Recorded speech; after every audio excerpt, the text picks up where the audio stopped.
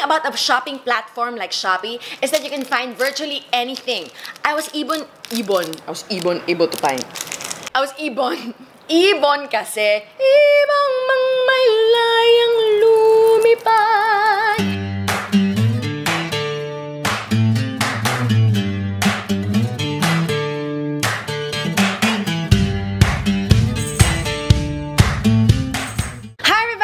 Charlotte, your allegedly recovering shopaholic in today's Shopee haul, part 2.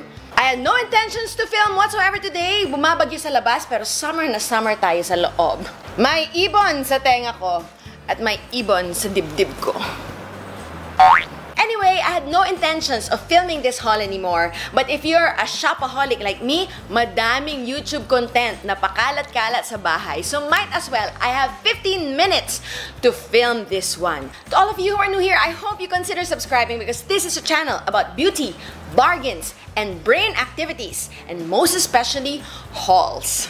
I am a human department store. So anyway, let's go straight to my haul. Starting off with the cutest items in this haul, which is the eHome Baby Angel Towels. My friends are baby factories, and I just found them so adorable. So these were 65 pesos each from a slashed price of 300 pesos each. Maniniwala ba tayo doon?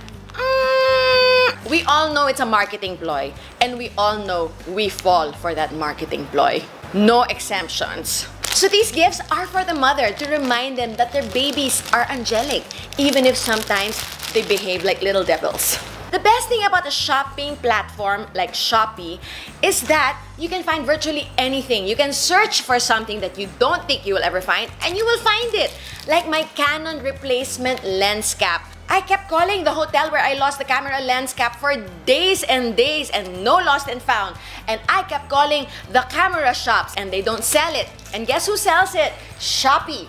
2 pieces for 75 pesos and it fits my camera lens so securely. So I can lose one more and I will have one spare. I wonder if you can buy spare tires on Shopee as well. Wouldn't surprise me. Moving on to more useful things, this is an eHome portable mini heat sealing machine, and this was only 35 pesos from 350 pesos. Ow! So this is a colorful sealing machine, and it says in the box, as seen on TV. We love an as seen on TV product because they're either super useful or super wasteful of money. So here it is. This is a pink and a yellow sealing machine. This is battery operated. No batteries, of course. And I wanted it for my snacks. I also wanted it for future businesses to seal products inside plastic or something. Pretty sure this might not be environmentally safe. We are gonna look into that later. But I wasn't considering that when I saw it was 35 pesos. Forgive me, environmentalists. So there you go, that is my snack sealer. We are moving on to more products from that eHome online shop to this 19 peso hanging drain basket or bath storage tool sink holder. I bought 2 of these, one in light blue and one in lime green. I wanted one for myself in my kitchen and one for my Lugaw, Pilipinas shop. We love a clean and hygienic environment over here and in my eatery, Lugaw, Pilipinas. So I bought this for maximum drainage of my dishwashing sponge. It has holes in the front, it has holes in the bottom. The water has many avenues to escape. And the fact that it is 19 pesos from 100 pesos was a sure ball win into my shopping cart. Aside from drying the dishwashing sponge, I also want to use this for bar soaps. When I need my fruit acid soap, which is my essential for everyday, transported somewhere else like a hotel, then I'm going to use this as a soap holder. The next few items are from the online Shopee shop called sliprain.ph. And the first thing that I put in my cart from that shop was this 50 pieces eyeshadow shields for 104 pesos. So these are disposable eyeshadow shields to catch the fallout. And I bought this because Because it will make me look like such a professional when I'm using this at work. And also, para itago ang aking eye bags habang wala pang makeup. So there are 52 pairs, and I'm really thinking about using this when I'm putting on makeup on other people. So they will feel like I'm so professional. I have all the gadgets and devices, but maybe not enough skills. The next one from that same shop is another cosmetic gadget, which is this round natural stone glue stand holder adhesive for eyelash extensions.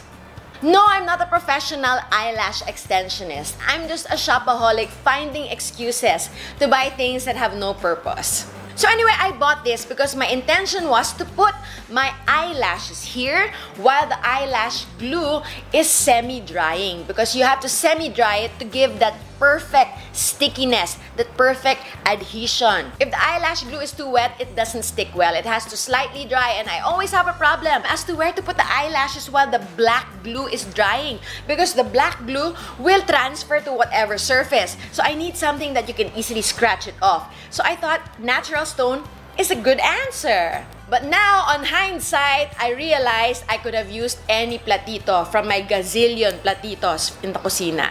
Oh well, what's done is done. There are worse things in life than a 47 peso useless stone. Moving on to accessories from the same shop, and one of my favorite items in this haul is this 35 peso bracelets with a shell pendant. Is that what you call it? Pendant? Charm. Maybe charm. Shell accessories are so in. You can even find them on my favorite Instagram accessory shop, Naya's Orejas. So if you have the cash for that, go buy it from there, because this is already tarnishing and I haven't even worn it yet.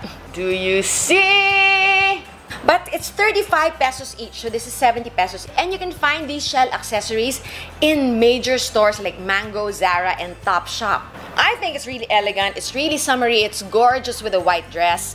Huwag nyo lang ihaharap yung side na kinakalawang na para hindi mabisto na hindi siya mahal. More accessories! So I'm gonna take out my earrings right now.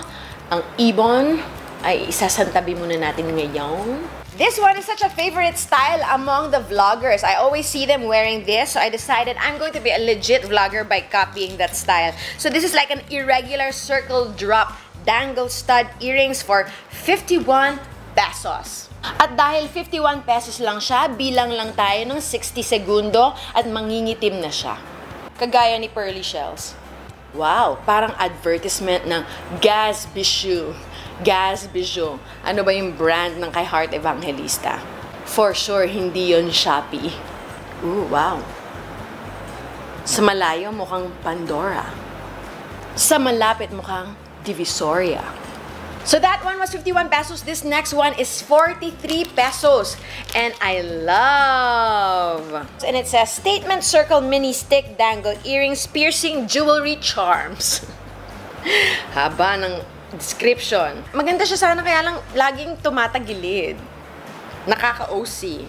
Ang maganda sa kanya, meron siyang rubber protection, yung lusutan ng pakaw. Anong tawag sa lulusutan ng pakaw? May Tagalog ba nun? Pakaw rod? So there you go, 43 pesos. Kamusta? Maganda ba? Not bad ba? So mga isang gamitan na naman lang to. Dapat nilalagay nila sa description, disposable earrings, para alam natin na talagang pang isang gamitan lang siya. Mahilig kasi ako sa mga earrings na geometric. Yung may triangle, yung may circle, may hexagon, may septagon, may octagon. More earrings pa mga bombshells. Alam ko yung mga OG bombshells ko, hindi sila surprised. The next ones are these 59 peso pair of angel wing ear cuffs with a tiny crystal drop. Ang hirap naman ito i-figure out. Mamaya ko na i-figure out, ha? Ang sakit na eh. The last two pairs are these formal dangling earrings, because I'm always in long gowns, I'm always in events where I am required to look a little bit more glam, and they will never know that this one is 52 pesos and this is 58 pesos. Say 52 pesos, kulang nga lang ng isang stone, so dapat 51 lang ang chinarge nila sa akin. Dadaanin ko na lang sa aura. This is also very, very elegant. At 58 pesos, it's really perfect for one-time events like company events, Christmas parties, prom, bridesmaids attire, sa wedding nyo if hindi kayo sure sa groom nyo. Ibalik natin si Ibon. Those were my final earring finds. Let's move on to our final 2 items. No! Natanggal! Wait lang. Oh, ang bigat niya kasi. Ayan, minnighty band ko na muna siya. Papatuyuin muna natin siya. So, one-sided muna ang pagsasalita ko, okay? So, the last 2 items are hair tools. This one is a heart-shaped donut for 49 pesos.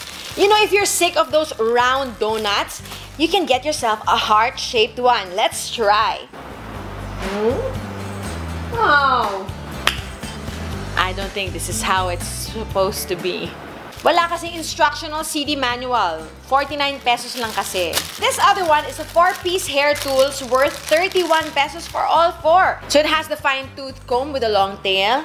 It has the one for making it into a ponytail that is inside out. I don't know what this is yet. I'm gonna figure it out as well. And I think this is to make a bun, a low bun out of your hair. So what I can probably use are these 3. This one goes here, and this one goes here, and then you pull it. Voila! Nice? Is that nice? Was that a success? Yeah! I think it is. I've used this before when I was in grade school or in high school. This was trending back in my day. I think the other one goes like this, and then maybe forward roll. And then like that. Was that a success? No! From the front, it looks like a success. Well there, everybody, I hope you enjoyed watching all my purchases. Some are major fails and some are major finds. Major fails and major finds. I think that sums up online shopping in general. Please don't click out before subscribing to this channel for more of these hauls. And please don't forget to like my Facebook page, Charlotte F. My Facebook page from Lugaw, Pilipinas, Bambang, Pasig is also in the description box below. Don't forget that the fruit acid soap that I've been using since 2007 for whitening is on sale at 100 pesos. Description box below as well. And my Instagram for all my makeup looks and tutorials in the description box as well. My description box is going to be overloaded with stuff. Please don't forget to click on that. Thank you everybody for watching, and I'll see you on my next haul. Bye! And I just think by giving the babies angel wings, it might de-stress the mother. The mother podder. When I want to, in roughly 2 or 3 months, we are gonna hear Jose Marie-chan already. Sa Shopee, ang dami, bumili sa Shopee. It's so haunting. Sa Shopee, bumili. And I always have a problem as to where to put my eyelash.